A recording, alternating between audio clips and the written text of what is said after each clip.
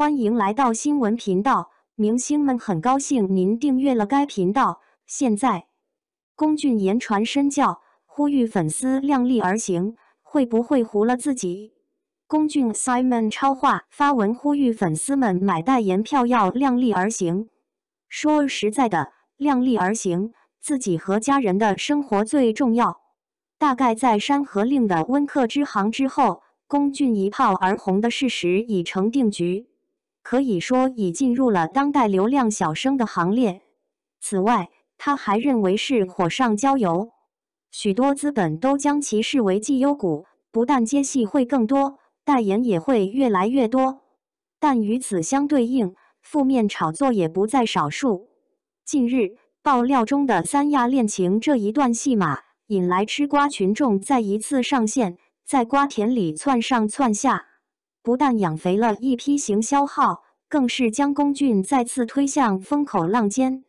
现在的内地娱乐圈已经隐隐有一种风气，如果当红小生的人设站不住，不管实力如何，都很难圈住粉丝。所以三亚恋情这件事其实对他自己以后的发展也会有很大的影响，可以说对未来的发展埋下了很大的隐患。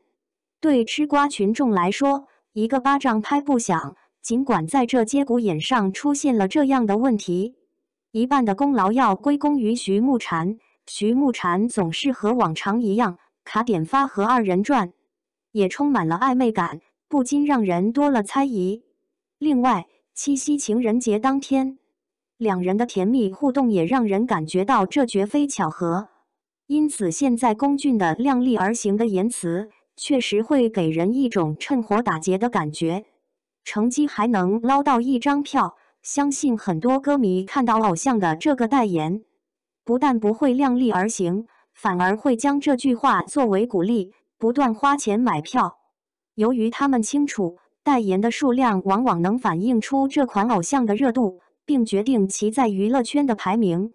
尽管现在偶像明星像雨后春笋一样出现，但谁又能成为一股清流呢？在龚俊没有火之前，人们称之为糊得很开心，可以无忧无虑地做自己的事情，没有太多偶像包袱。但今天这次的操作到底能不能糊自己？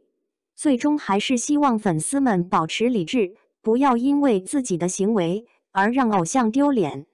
作为一个偶像，只希望粉丝们不要因为自己着火而让粉丝为难，他只希望粉丝们开心。